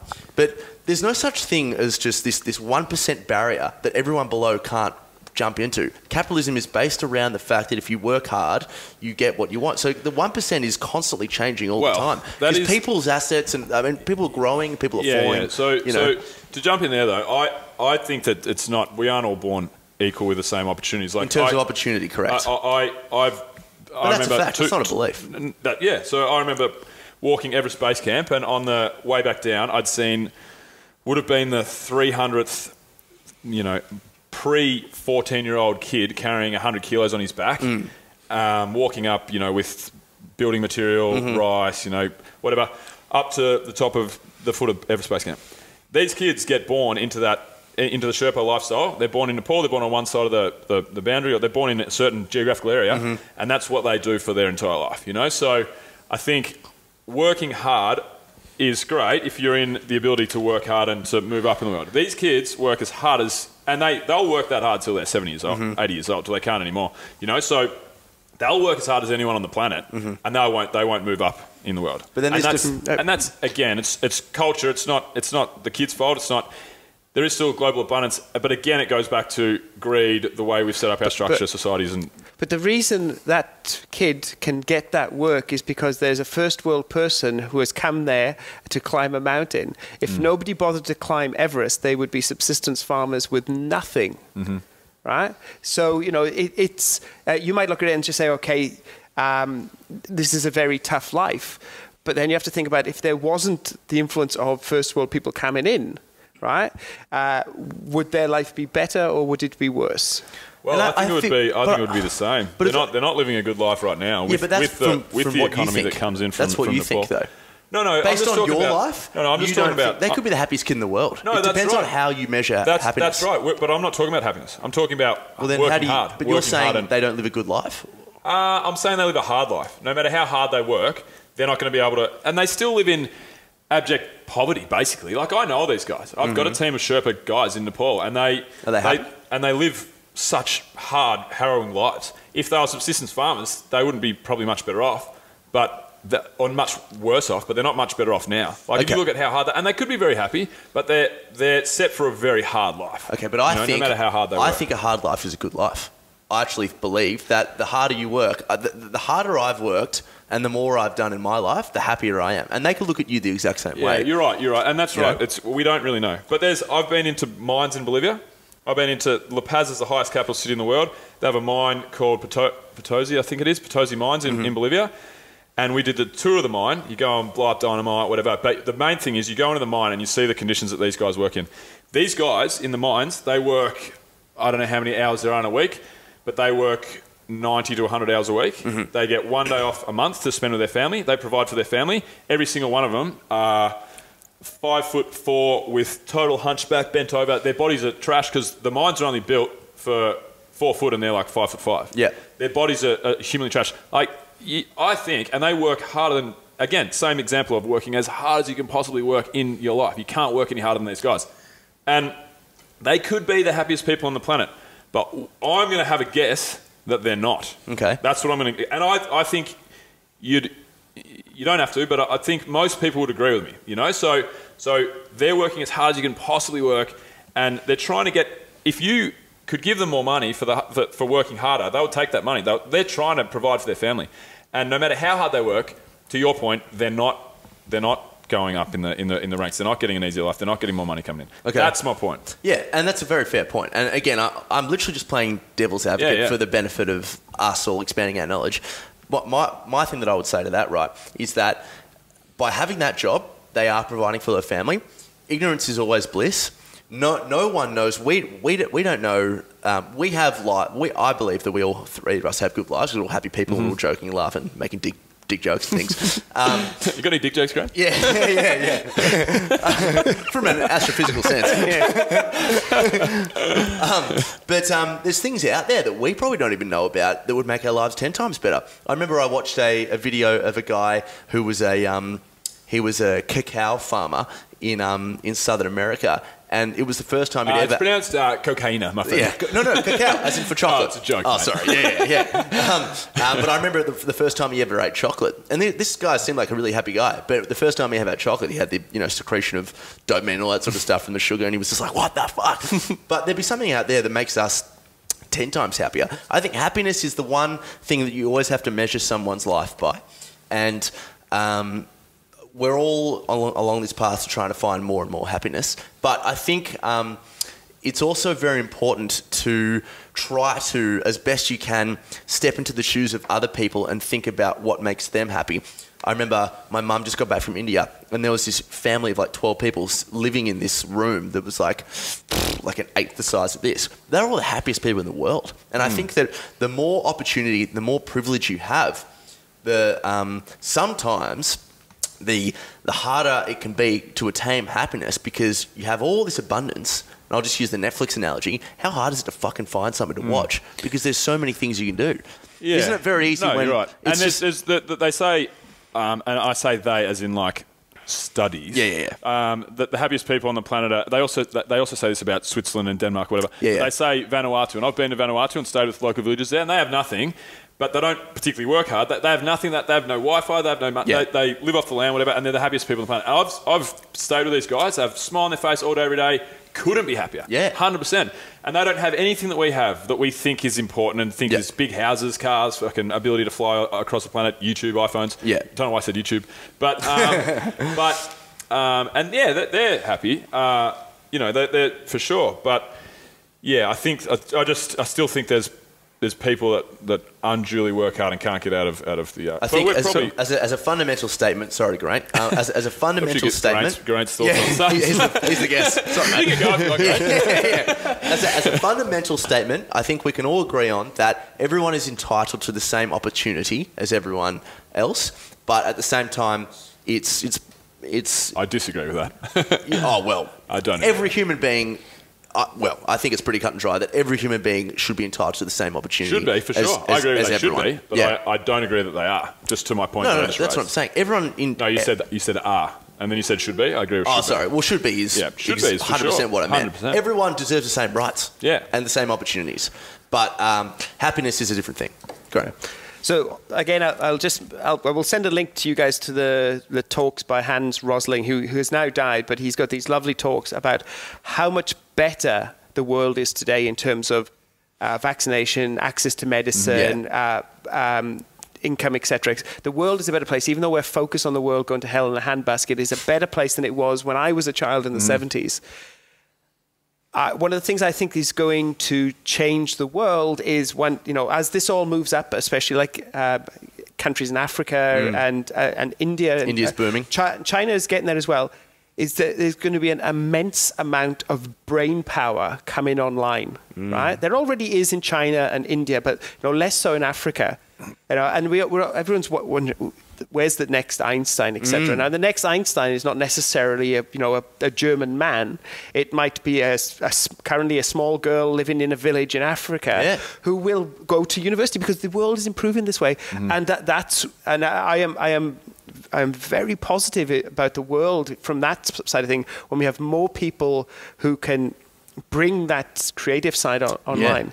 Because totally agree. One of the reasons that white people have dominated science is because we got that little bit ahead in terms of the Industrial Revolution. The rest of the world just has to catch up. For sure. We're not intrinsically smarter, right? And we will get these people coming online. And I am looking forward to the day when we're talking about the world-class universities of Central Africa and of South America, and they're already there, of course, but more of them. Right? And I think it will change the world. Yeah, that's a really good point. Hey, Geraint, I wanted to ask: Do you get much into politics? Have you seen the current state of US college campuses with things like what you just said, with white privilege and that? I try.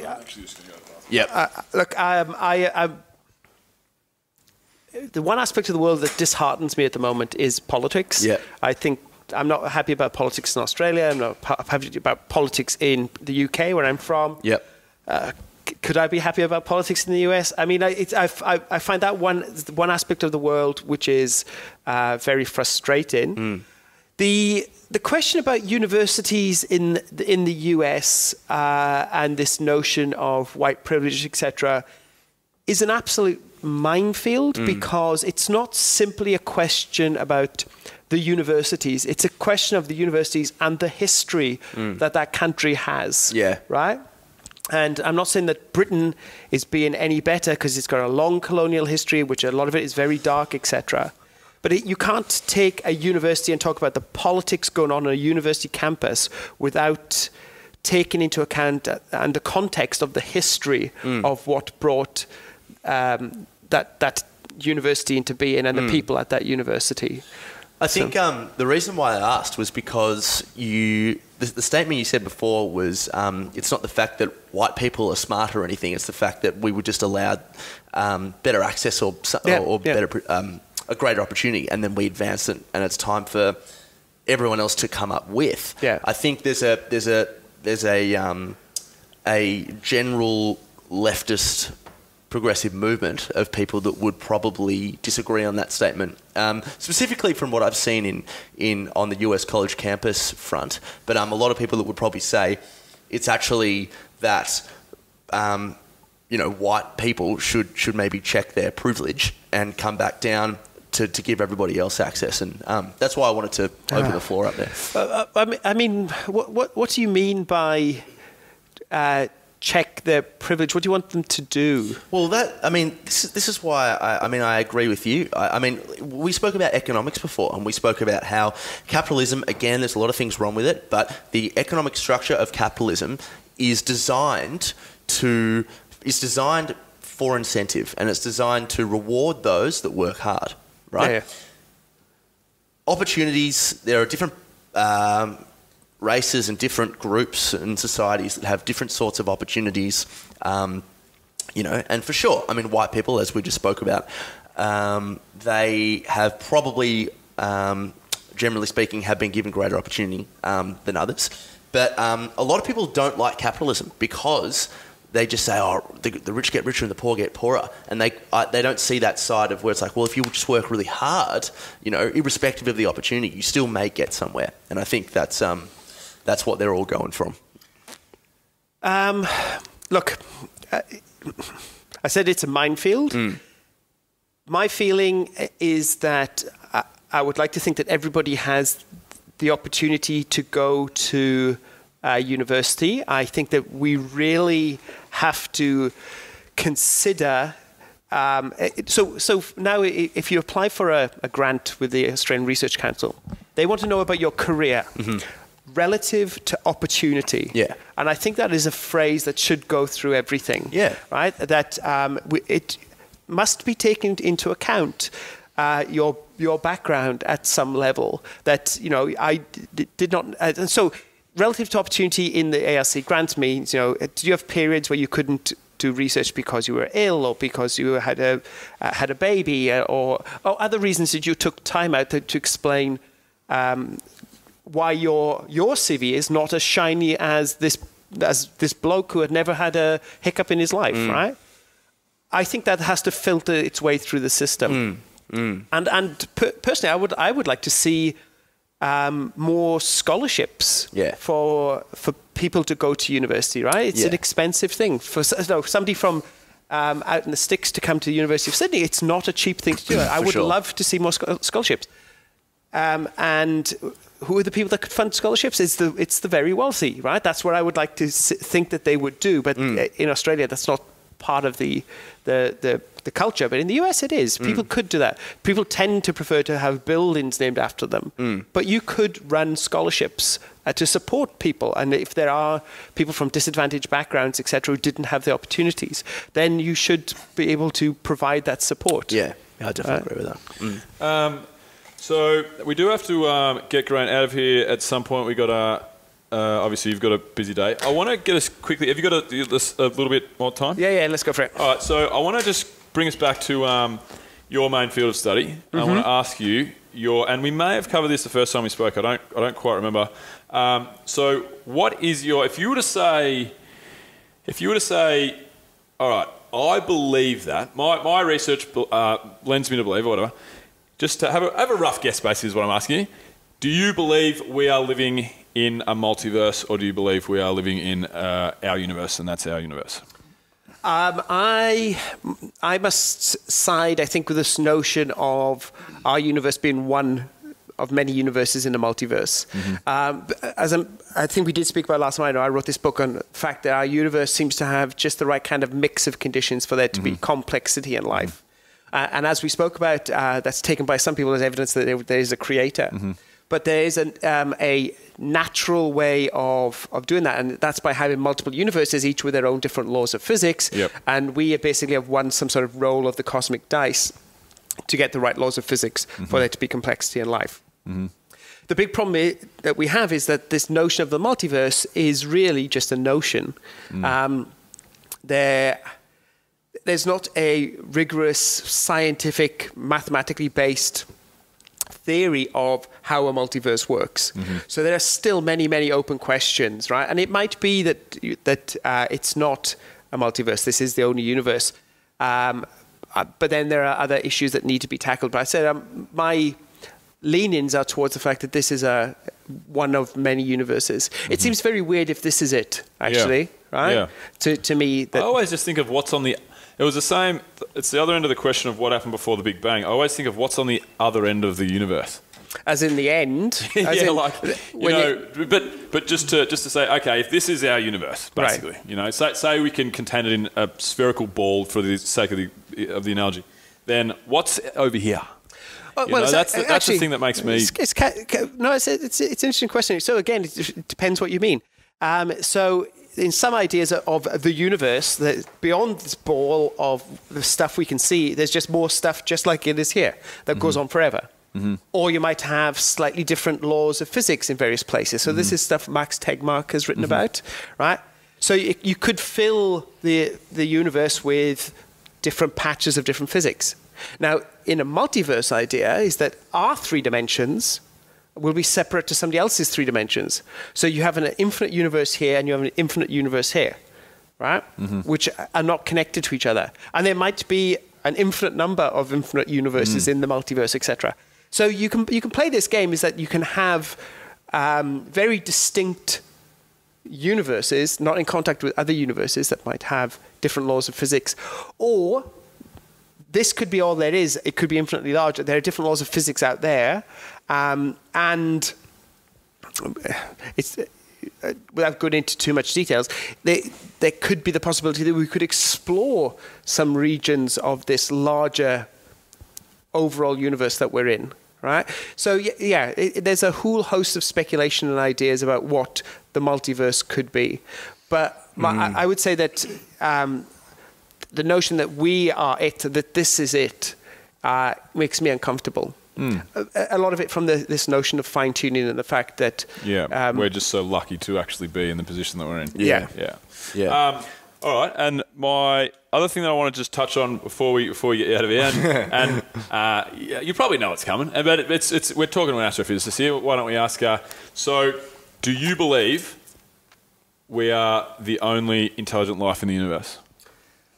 All right, so it's on. Do you believe in aliens? Yeah. Okay, I've actually given this a lot of thought recently, and the conclusion that I've come to, and talking to a lot of people about this, is that it does look like that we are the only intelligent species, at least in our galaxy, if not nearby. And I'll quantify what I mean by that. So, that sucks. so the universe. Many other galaxies, bro. Yeah. The universe is 14 billion years old, right? The Earth is 4.5 billion years old. Life on Earth 3.5 billion years, etc. But stars that could host planets that could have life have been around for a long time before our sun was born. So if intelligent life was easy, you'd expect there to be intelligent life in the universe, which is many millions of times, if not billions of times older than our life here, right?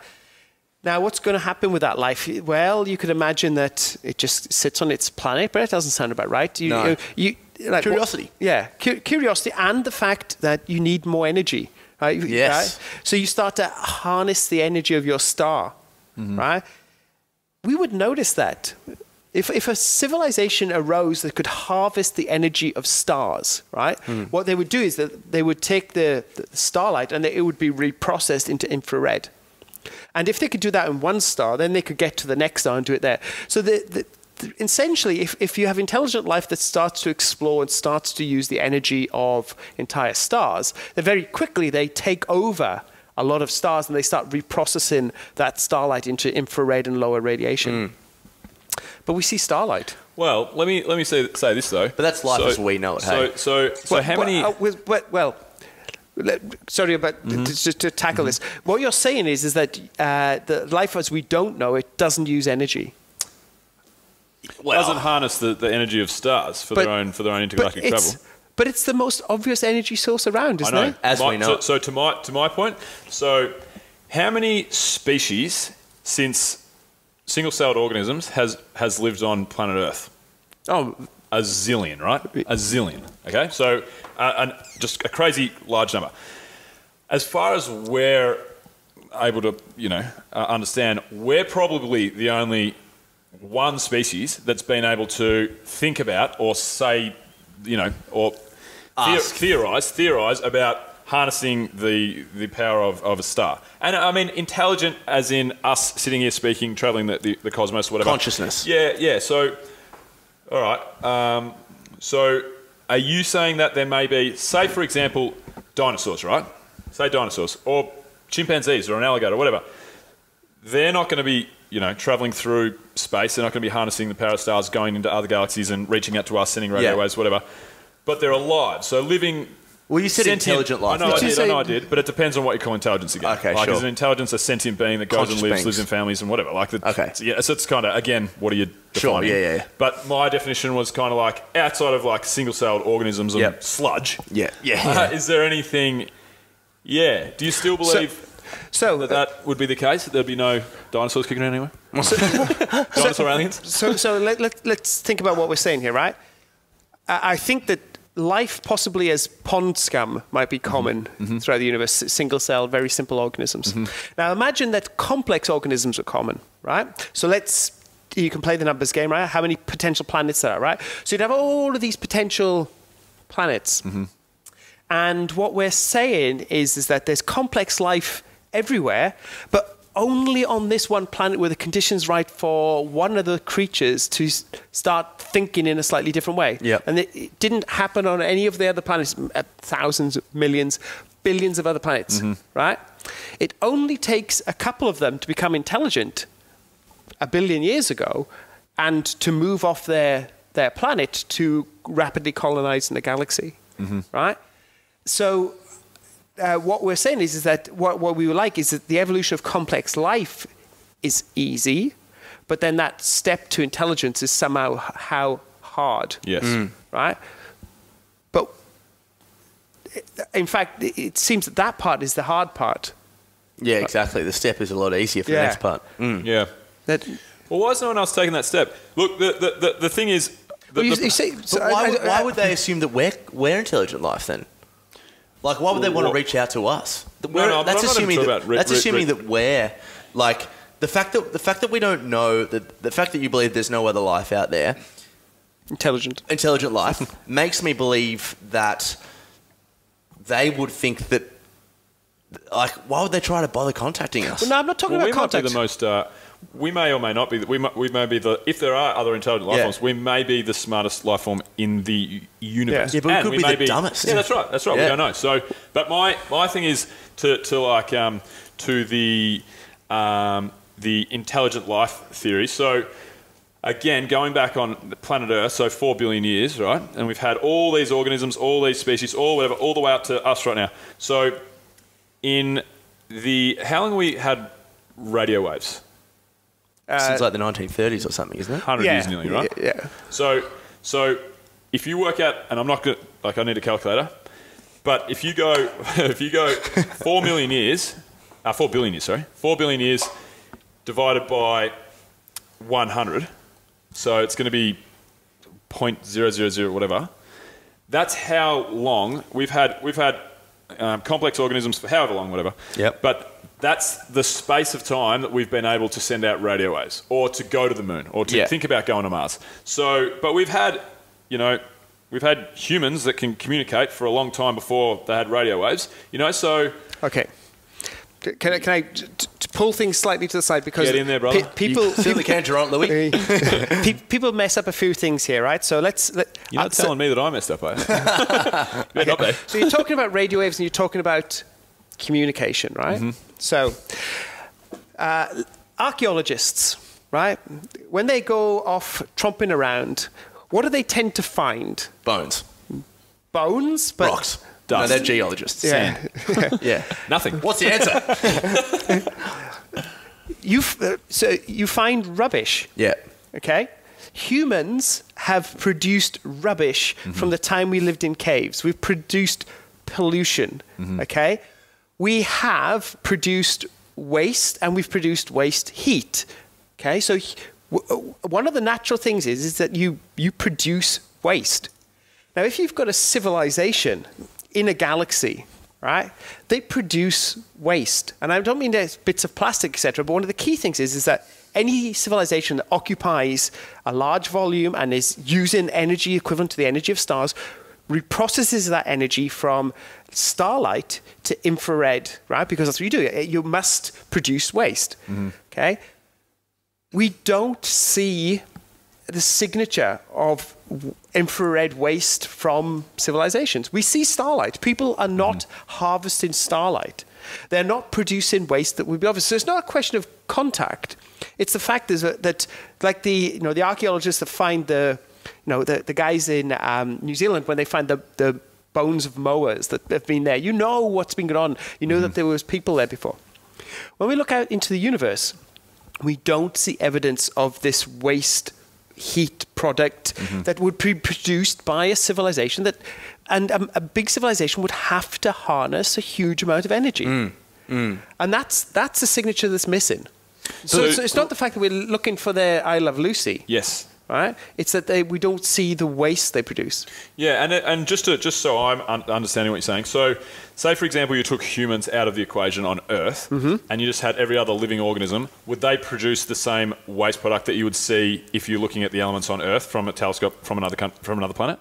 You could work out that there's life on Earth because the atmosphere is a non-equilibrium, right? Yep. We should have a carbon dioxide atmosphere like Mars or Venus. We're non-equilibrium because there's life going on Earth. You could work out you could see the waste. The sunlight is being reprocessed into infrared, right? But it's actually, because the way trees work, it's actually trees capture that energy, right? Which is then released when the trees are burnt or break down, etc. Yeah. So we can see that there's that processing going on. But it would be even more extreme if you were trying to develop a method to capture lots of starlight. I mean, you think about it. Right? A solar panel collects sunlight, runs your refrigerator, which makes infrared. Yeah. I mean, essentially that's what you would do on a giant scale. Yeah, that makes sense. And we don't see that. And the startling thing is that if you have a civilization that can travel from one star to another, and it doesn't have to travel at really high speeds, just chugging along, take a few thousand years to get to each star, right?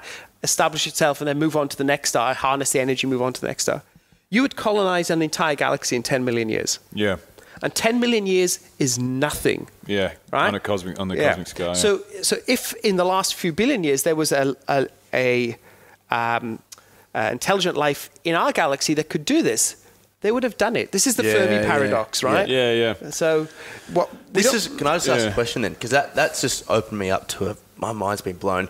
There's that age-old thing of the fact that then, millions of civilizations intelligent life could have existed billions of years ago, or that they have occurred over 10 billion times if you look at the sheer rate of possibility out there. But isn't it so for our solar system and then our galaxy, the conditions for even single-celled organisms to exist have only come to fruition in the past couple of million years, or hundreds of million. For life to occur, billion years.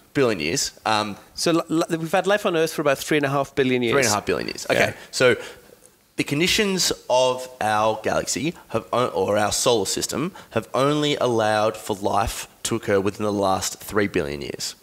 Yes. Okay. But it's remember what happened is the Earth was hot. Yes. And it cooled down such you could get liquid water. And that took a while. Yep. And it was very rapidly after that we got our first life on Earth. Yes. Does that remain constant for the rest of the universe? Or is it just our Earth? Nobody knows. Nobody knows. So then it could just be the fact that there are millions and millions of humans out there that each can't connect to each other. Like, can we see that far? But one thing I can tell you is that if there are other Earths out there, they're not going to be the same age as this planet. They could be 1 billion years older or 1 billion years younger. And it's the ones which are 1 billion years older are the ones that are interesting. Because if the process of life played out the same... For linear. Yeah. played out the same way there as it is here, that means that the intelligent life on that planet has got a billion-year head start on us. Yeah. And so they could have become extinct. But to go... We're the only living... Yeah, that's another thing. But the thing with the Fermi paradox, and you talk about the fact that if there was something that was intelligent life, they wanted to get off the planet, colonize another place 10 million years. Again, I go back to the thought of like, there's been a zillion... So, if we're talking about life, we have, as far as we know, because we're the only planet that we know of life, we know that there's been a zillion species. Yep. And only 1 in a zillion have ever thought about colonizing another planet. Yep. So there could be a zillion planets with a zillion species on each planet, but we're just the 1 in a zillion that actually have thought about colonizing another planet. So you know what I mean? So intelligent life could be rare, right? Yeah. Truly intelligent life could be rare. And I think that's what it's pointing towards. Intelligent life is rare. I actually think that means that complex life is rare. So then that kind of makes me err on the side of spirituality then. Like if we're... We turned it religious. You essentially made me believe in Jesus Christ. I was not ready for that. Yeah. Praise the Lord. Yeah. You made me believe in God. You broke his brain with science. Yeah. You broke my brain the reverse way. Yeah. You made me go down. Yeah, well, you made me so smart I'm dumb. It might be the case. It might be, and actually, I actually see it as possibly a flip side to spirituality, right? In that if you were going to be a creator and you're going to make this great big universe, what a bloody waste of space. Yeah, that's right. Put life on one planet. Now I'm back. See, I feel like there's life everywhere. I don't know enough about it with the radiation that you're talking about. I know we can see the elements that can predict if there's life on the planet, but surely there's a lot of places we can't see, and maybe we're just the only we're just the only people that want to go and colonize another planet. Surely because we're anthropomorphizing basically other species on other planets to be like us. Right. So, but you play the flip game. So you say, let's pretend intelligent life is common, right? Let's say that there are 1 billion intelligent life forms in the Milky Way. You only need one of them to have that explorer feeling to them. Yeah. Only one. Yes. The others can all stay at home, right? Only one. So it's very, and it's very bad to make this argument that all aliens will do this, because we know that we look at people on Earth and we see the spread of people on Earth, right? There are explorers and there are stay-at-home people in the one species. Yeah. So you only need one alien in one species to say, right, let's explore. So I don't think it's anthropomorphizing to do this. I think what it is, to try and say, oh, they must all not be like us, is where you make. Yeah. So I'll jump in there. So your example there. How's old mate without a PhD? Having a crack. No. But like if so, you said that if there's 1 billion intelligent species, it only takes one. Well, as far as we know, we're the 1 in a zillion. Right. We're literally we're probably still of what we know. Yep. What's been on this planet. So surely it's not out of the realms of possibility. I believe because like you say, 1 billion is a really big number. If there are 1 billion intelligent species, there's been more than a billion more than a billion complex organisms probably in the history of this planet, and only one has even thought about colonizing another planet. So that's my. What do you got there, mate? I'm just trying to work out what the actual comment was there. Check, mate. Yeah. You're not religious now, are you? No. Quit your job. Okay, so there was nothing fundamentally there to stop dinosaurs becoming intelligent. Right? And they had brains. Those brains could get bigger. They could have. It probably took an accident of evolution for there to be intelligent dinosaurs, right? And they would have had 66 million years on us, right? So in 66 million years for an intelligent creature, what would they do? Right? Yes. So we're the only intelligent creature on this planet. in that sense.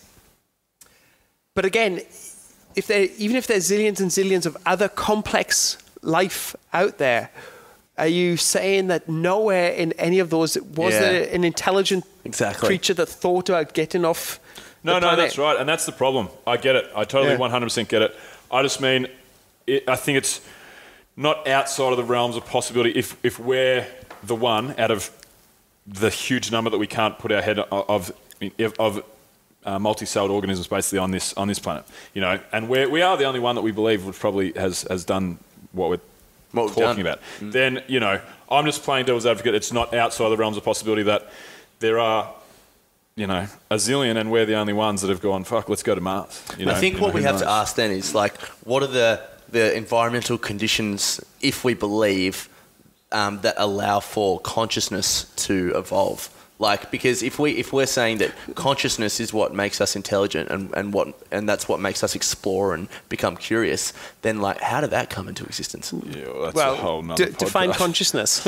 I think therefore I am. Yeah. I'm aware of myself. Well, a dolphin is aware of itself. Okay. And they split from us a long time ago. I would say they're conscious. Yeah, so consciousness evolved separately in two different animals. So then why aren't dolphins doing what we're doing? Well, because it's very hard to make fire at the bottom of the ocean. True. And they haven't got hands. Yeah. Okay, so then what would you say consciousness is defined by? I actually don't know. Yeah. I do not know. I mean, I know what I mean when I say that I'm conscious, but I don't... Self-aware. So dolphins are self-aware. Yeah. Completely 100% self-aware. They live in families. They're sad when they lose a loved one. But that's just emotional and social intelligence. How do we know that that's self-awareness? Well, we're not saying that consciousness is 100% self-awareness. It's just... But they're... Look, from my understanding, which I know nothing, but they live in families, they do things together, they're really smart animal, they communicate, they feel emotions, they feel when they lose a loved one, whatever, their tones and noise they make. So, they have language, language that we don't understand, complex language. Let's say then, consciousness do dolphins have the ability to ask the big questions? Is that consciousness? Yeah. Well, maybe it's not consciousness, but that's what I know people that don't have the ability to ask big questions. Yeah. True. Yeah, but that's a very specific thing. But just as an aside then, okay, we're evolved creatures. Mm-hmm. So like the AI switch, there was no consciousness switch. Well, that's what I'm saying. Right? Did it evolve? Well, if it didn't evolve, what happened? Well, this is when spirituality... I think Joe Rogan believes that when chimps started coming down from the trees and eating psychedelic mushrooms and things, that's what helped switch consciousness to evolve. But then why didn't chimpanzees and that's exactly right. Yeah. Well, so I read a book recently that was talking about, and again, I read a book, good on me, but evolution and the fact that they've done studies on, and I don't know whether it's gibbons or whatever, but there's apes out there that make certain noises to our ears, untrained, without breaking it down phonetically or whatever. Well, not phonetically, but listening very closely to it. It sounds like grunts, everybody's making a grunt. So there's studies that have shown that these gibbons, or again, forgive me for bro sciencing this, but these gibbons, if you break it down and listen to it very, very distinctly, they make slightly different calls that make the whole tribe of family of gibbons respond in the same way. Yep. So with a pitch at the end is...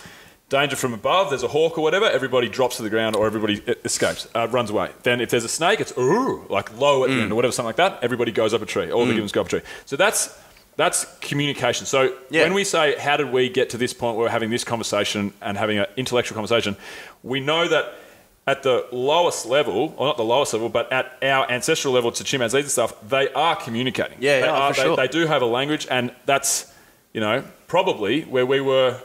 I don't know how long, 50 million years ago, whatever. It's there. The footprints of, where our language came from are evident. You know, so.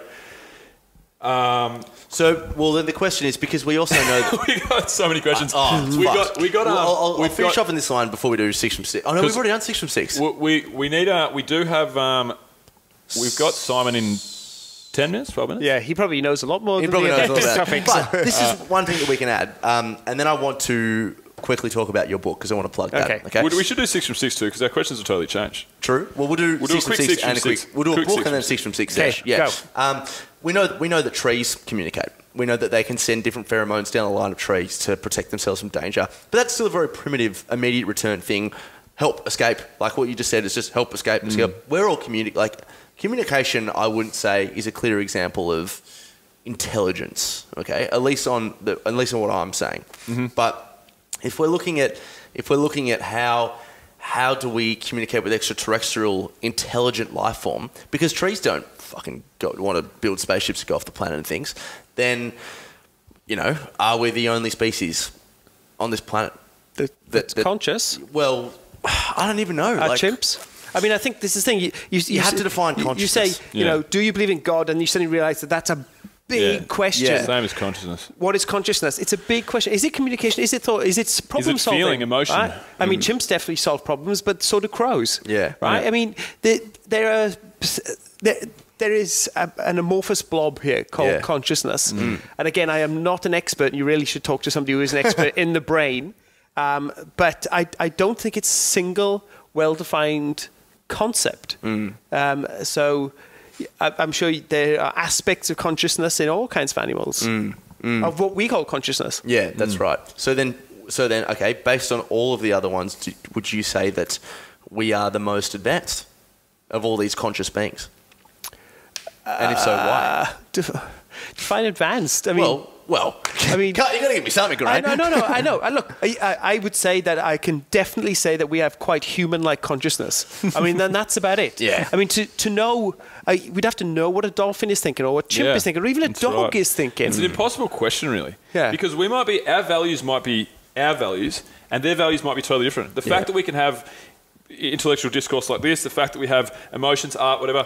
So if you go and tell that to a lion, if you teach a lion how to speak English and you say, hey, we do this, we do that, they're not even going to understand that. Because their field of reference is so far removed from ours, they might value different. They're just different. You know what I mean? So you have to be very careful to anthropomorphize everything into we are humans, everybody's evolving, we're the most evolved, we're as evolved as anybody else. Yeah. We just think through our own minds, so we make everything relate to us. And you know what I mean? That's why we are the most destructive species.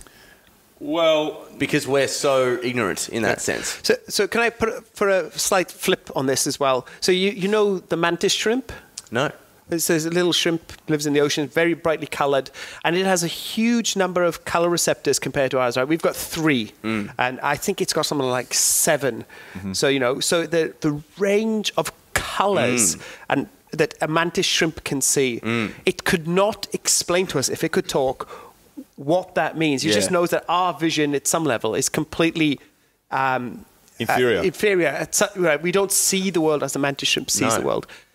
I think it's similar with brains. We were talking about how animals are thinking and how they're deciding to do things. They're just different. And we're sitting here and we have our human consciousness. And I think it's wrong for us to think that ours is somehow a pinnacle. And other animals should be trying to be like us because we don't know what goes on in their brains. And that's what I mean. So we're the most destructive because we're eating them and we're like taking forests away at the rate of like 1 football field a second and things. And but I think that's just because, and this goes back to, again, the agricultural revolution and the fact that our species has gotten out of control and we're not part of the ecosystem. Because Christopher Ryan uses a good analogy. His next book is called Evolved to Death, and he uses the analogy of grasshopper becomes a locust, right? Yeah, grasshopper's a locust, So grasshoppers up to a certain point, so I think it's like, let's say, for example, use the number 150,000. 150,000 grasshoppers are, let's say, for lack of a better phrase, peace-loving species. They go about their ecosystem. They're not destructive, whatever. And then as soon as they get to a certain point, 150,000 in a certain 1 kilometre, I think that's something like that, right? Once they get to that point, they turn into a different species. They turn into a species that's there's too many of them, and they turn into locusts, and it's a plague. They rip it, tear everything apart as far as I can see. And that, I think, is going back to the agricultural revolution. Is it right or wrong, or did it fuck us kind of thing? That's one of the big questions, because now it's like a snowball. We're out of control. We can't, bring back. And that just might be. It might not be because we're conscious, because we were conscious before the agricultural revolution, and we weren't destructive like the way we were. I mean, overhunting and stuff. The jury's out on whether that was our doing, killing off a lot of species, and it's probably, yes, it was, but we weren't doing what we're doing to the planet now. Yeah. And that's because you could argue that's because one little fork in the road where agriculture came out. Agriculture was... Of the closet. Yeah, agriculture started, and then since then it's been, population, huge spike, everything's gone out of control. And that's only because of that. So because we're conscious, I don't think it has anything to do with that. Mm-hmm. However, we are conscious, we are, what you said, the most destructive. But I think that's just a bad set of scenarios, an unlucky set of scenarios that led us to where we are now, where we are destroying the planet to a degree. Yeah, that makes sense. We have to get... You're about to say you're conscious of the time. Yeah, true. Yeah. Well, I'm humanly conscious of the time. I wonder if my cat knows what the time it is. So, he doesn't have a cat. Do we just do a quick 6 from 6? Yeah, just quickly. Plug your book. Tell us what's about... Don't we normally do this after 6 from 6? Yes, we do. Don't do that. Bill. Okay, so, and we're going to have to do them pretty quick fire here, Geraint, but let's go with it. So, favourite travel destination, place you've been, top of the bucket list? No, top of your recommendations to anyone. Favourite place on the planet? I like so many places. Look, I love London, but I'm going to say the Pacific Northwest. I lived there for a couple of years, and I love the wilderness, and I love Seattle. Beautiful. Oh, very nice. Nice one. Next question, dream destination, somewhere that you haven't been, top of the bucket list? Cambodia and Vietnam. I haven't done Southeast Asia. We're doing Vietnam with AdventureFit in September, I believe. You want me to slide you in a spot there, mate? I'm teaching. No, you can teach us. So, my final question, any book you like to recommend anyone? Can be a novel, can be astrophysics. Yeah, can be self-written. No, I won't recommend give my own book for recommendations. Again, there is just so many. But if anyone's got an interest in physics, they should read the Feynman Lectures in Physics. Mm-hmm. I mean, look, it's a bit of a textbook, but Feynman had definitely had a particular way of seeing the way the world worked. It's very good. Beautiful. Tommy, you're up. Spare time. What do you do? I don't have any spare time. What do you like to do when you're not working? Apart from spend time with the family. I actually like to walk and run while listening to podcasts. Oh, nice. Cool. Very good. Radio, yeah. Very good. It's up there. Yeah. It's definitely the best podcast in the world. Never heard of it. The Virgin Shit Radio. Big inspiration. Big inspiration? Yes, someone you look up to. I'm going to guess in my head who it is. Inspirations are tough ones. Inspirations for why I'm doing what I'm doing? Well, yeah, it can be, but someone you just admire, someone you look up to, someone you used to look up to. Well, look, I trying to get him to say Carl Sagan, aren't you? No, let's be honest. I'm not. Someone who might have been around, very famous in the 90s, you may or may not have looked up to him. So one of the first scientists I knew about was Einstein because we share a birthday. Oh, really? Yeah, 14th of March. He was born 90 years before I was. Yeah. That's awesome. Right? Yeah. So I share a birthday with Vulcan the Gladiator. So shout out to Vulcan. Happy birthday for today. Yeah. It's my birthday today, by the way, Geraint. Oh, happy birthday. Happy birthday to me. Yeah, thanks, mate. I share a birthday with Lady Gaga. That's good. Yeah, same thing. Albert Einstein. Okay, and then 3 people, dead or alive, to dinner. You were having a dinner, right? Who would they be and why? Okay, 3 people. Douglas Adams, because I loved his creativity and I was always a big fan of his. For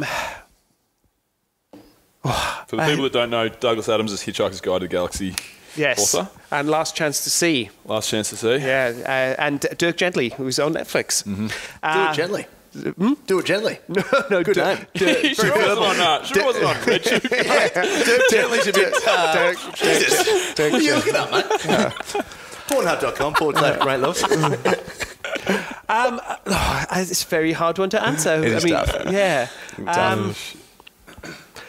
Look, Einstein and Feynman, why not? I mean, look, there's so many people. And there's many scientists that you could talk so many things about. So, but doesn't have to be a scientist. I know, but there are other people, like names you hear in other fields, historians and economists, etc.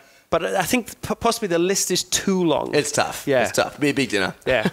Hey, Geraint, tell us about your book in this short time we have. Okay, so book is called A Fortunate Universe, Life in a Finely Tuned Cosmos, by myself and Luke Barnes. It's a book on the science behind the fact that the laws of physics that govern our universe appear to be very fine-tuned. If the universe was born in a slightly different fashion, we wouldn't have the conditions for complexity and life in the universe.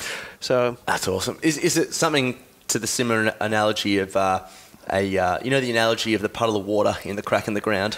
It's which comes from Douglas Adams. Yes, that's right. Yeah, so it is along those lines. That's the anthropic reasoning that you have to find yourself in a universe that can support you. The question is why is there a crack in the ground in the first place, right? Oh, yeah. Without the crack, you wouldn't have the puddle. True. Right? So it's that kind of question of why we have the universe that we do. The one where we could be sitting in this, sitting here asking these kind of questions. I love it. Cool. Well, round 2, that was fascinating. It was so good. We'll get you for round 3 as well. Thanks so much, Geraint. We'll be more conscious by that stage. All right, cool. And that's a wrap.